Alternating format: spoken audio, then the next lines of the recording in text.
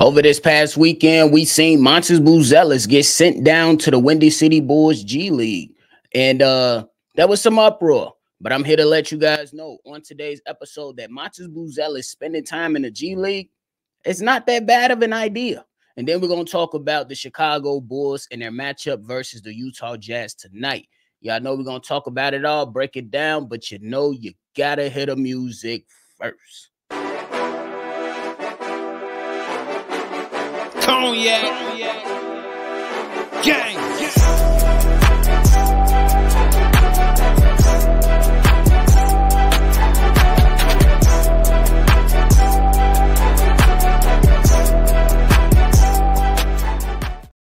CDubb Bulls podcast with the Cognac Boys. I'm Cognac Boy Bobby, and I'm holding it down on today's daily episode. If you tuned in for the first time, make sure you hit that like button and subscribe to the channel. If you are returning, you one of our family members here, welcome back. Now, again, over this weekend, we seen the Chicago Bulls send down Buzelis to spend a little bit of time with the Windy City Bulls. And this right here caused a lot of Bulls fans to pretty much say, what are we doing? And have their arms up in the air when it comes to Buzelis spending a little bit of time with the G League. I've heard things like, this is malpractice, or why would you send him back to the G League? And that's where he's been. And I kind of was on that side at first too, but then I thought about it after we've been playing so many games. It's like the Bulls have played 6 games. They're 3-3, and through those 6 games, one of them, Buzelis did not play in them. And then the other games that were the other games that the Bulls played in, Buzelis is only averaging about 5 minutes per game. And I understand where people are coming from, but I got some type of logic to go out why I think that it's not necessarily a bad decision or a bad idea from the Chicago Bulls. As I just noted, Buzelis in the last matchup that the Chicago Bulls played versus the Brooklyn Nets received a DNP. That's do not play, or did not play. And if we keeping it a buck, that's not good for him. So why not try to spend some time actively playing in competitive basketball? I understand it's the G League. I understand a lot of people don't really like that, but I think that the Chicago Bulls, with the position that they're in right now, you have this opportunity to utilize what you call your developmental league, which is your G League program, the Windy City Bulls, to help maximize the players that you have on this team. And if we keeping it a buck, Buzelis ain't going to develop that much here without playing a lot of minutes. And with the Bulls' talent and the players that they have on the squad, you got to understand it to some degree. I know there's going to be some people that say, well, Buzelis is better than X player right now. Okay, that could very well be true, but not in the eyes of the coaching staff and not in the eyes of some other Bulls fans. And I'm with Billy Donovan when he came out and pretty much said that Buzelis has to earn his minutes. And I understand there's going to be some pushback and be like, well, this guy was supposed to be a top 5 pick, but he fell down to 11 to the Chicago Bulls. And I'm not saying that's his fault. I'm not saying it's the Chicago Bulls' fault, but I'm just saying that he fell to this situation for a reason. And the Chicago Bulls are positioned right now to where they don't have to rush his development. They can allow him to become a pro and have a steady plan for himself. And when it comes to seeing those minutes, they ain't going to come to Buzelis like that. You're talking about young guys who's been around in the NBA for many, many years, and who you could probably push back if you want to. It's fine. But I would say guys that deserve more minutes than Buzelis right now, and Dalen Terry and Julian Phillips. Is he going to take minutes from those guys? I don't necessarily think that's the plan of the Chicago Bulls right now. You don't have to force Buzelis into doing anything right now. You have the luxury of leaning on the guys that you have right now that already has NBA experience, the guys that have already helped you get an eclipse, a 3-3 record. Not the best record, but definitely better than what we projected that the Bulls will be up until this point. And that right there lets me know that you can kind of take your time with Buzelis. If we want Buzelis to be the superstar that we believe he can be, It's you don't want to stunt his growth. And stunting his growth is just constantly putting him out there for 5 minutes a night. We have not seen Montes Buzelis comfortable in any of those 5-minute slots that he's been playing in. So I would say you still utilize it. Hey, you still utilize the Windy City Bulls to go and say, hey, Montes, well, while you're down there, we need you to work on X, Y, and Z. We need to see that 3-point shot. Get it, you know what I'm saying? Be available. We need to see you, settle down when you want to go to your spot and attempt to take a jump shot, because I forgot what game it was. I'm sorry that it slipped my mind, but that was a moment during the early parts of the season to where you see Montes Buzelis try to attempt to move. It was kind of slow. The dribble wasn't tight enough. And I believe he airballed the shot. This was a couple games ago, if I'm remembering correctly. But I say all of that to say development is key, right?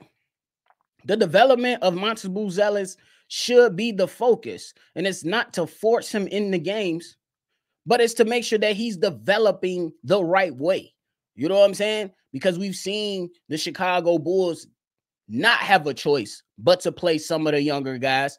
Yes, the younger guys eventually, fought their way through it and became something. And one of those players I'm talking about is Ayo Dosunmu, who really never was allowed that time to develop on his own or at his own pace. He was thrown into the fire. Guys like Lonzo went down. There was other injuries on the squad. And I'm saying Montes Buzelis doesn't have to worry about that right now. He can simply worry about being a professional, doing his damn job, and understanding his role. I think that's one of the most important things that came from Billy Donovan. Billy Donovan said that each player, when they enter this league, they have to find their identity. Montes has not found his identity yet. And I will agree.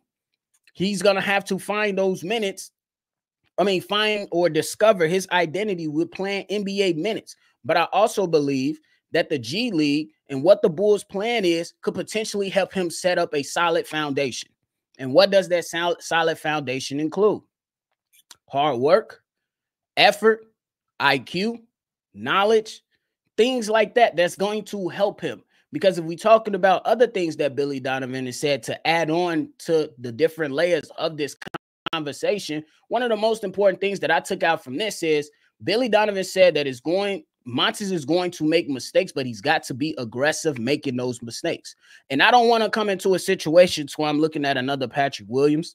I'm not saying Patrick Williams is 100% terrible, but Patrick Williams has a problem in my mind. You speak for yourself, but in my mind, Patrick Williams lacks that aggressiveness that is necessary for him to establish himself consistently based on what has transpired throughout his career. We're talking about injuries. We're talking about development. We're talking about understanding what is required from the coaching staff, et cetera, et cetera. And he carved himself out to be a pretty decent player, but he kind of fell short to the expectations. So allow Montes Buzelis to take his time with this, develop himself, and then when it's time to go, leave no question. Leave no question. So it's not all bad to send him down to the G League. It's not all bad because he's going to get a number of reps down there. They're going to obviously call him back. We just talked about them, that they sent them down and they called them back so he can be around the team. So you could just expect this to be a continuing thing. He needs the reps. It ain't going to be too many reps being given out with 5 minutes per game. And if you find yourself in a matchup going back and forth, nip and tuck with like another Brooklyn Nets per se coming up, you can expect Montes Buzelis not to play many minutes in that game unless he's doing something that's impactful to the game. Not just being out there. Just being out there, is that really development? For him just being out there, standing out there, some people will say, and this is no pushback for me if you say, hey, just allow him out there so he can get a feel of the game. Cool. But do you just want a guy out there feeling the game? No, you want a guy out there that has a feel of the game, but also has the IQ and the want to be aggressive, to do more and impact the game defensively, offensively, and anywhere else you can fill in, not just necessarily having a feel of the game. Before we move on, just look at this.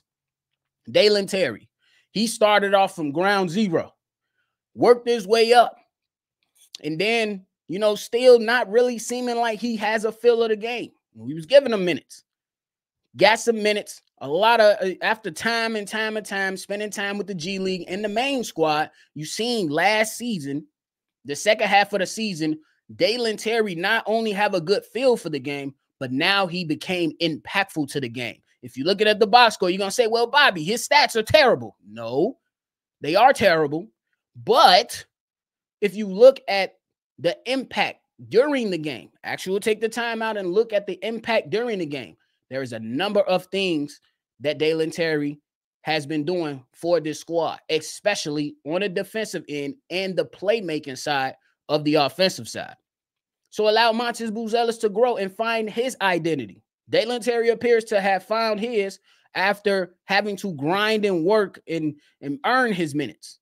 Allow Montes to grind and work and earn his minutes, discover himself and see what his identity will be, and then we shall see him thrive like we're seeing a Julian Phillips thrive, like we're seeing a Dalen Terry starting to come around.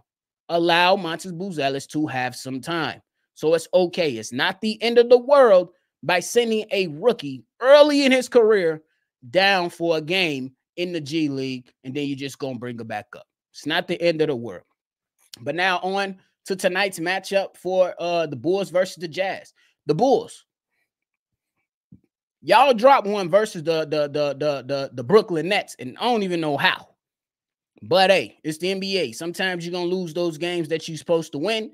Bulls lost that game when I thought that they could have really eked out that win, but they didn't, and they dropped one. But now you're going up against a Utah Jazz team that is 0-6. 0-6. The Chicago Bulls are facing that team that is winless. And they might be coming in with some pride. They might be coming in to take a win. And the Chicago Bulls can't allow that to happen.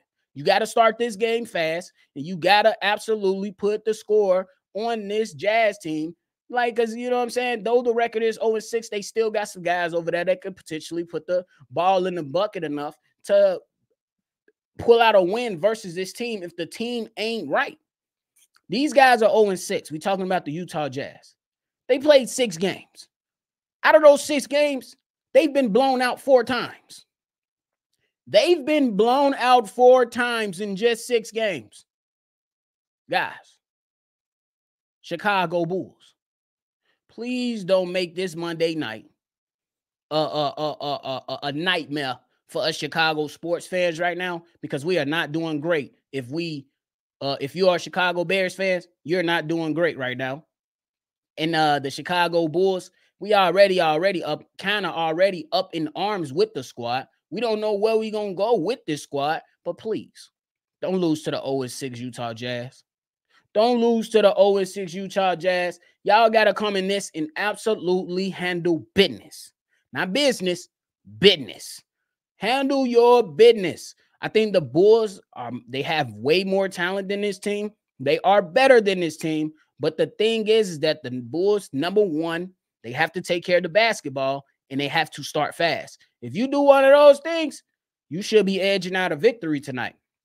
But we shall see.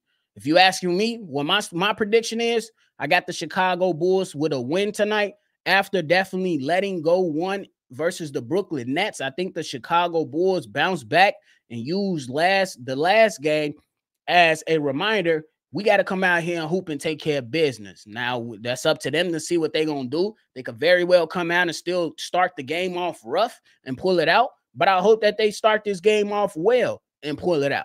You know what I'm saying? So we shall see what happens with the Bulls versus Utah Jazz tonight. I'm going with a Bulls win. You let me know your prediction down below. But that is it for me today, ladies and gentlemen. Let me know how you're feeling about the Montes Buzelis thing. Do you feel like that is good for Montes Buzelis to spend a little bit of time at the G League? I say it's not a bad idea.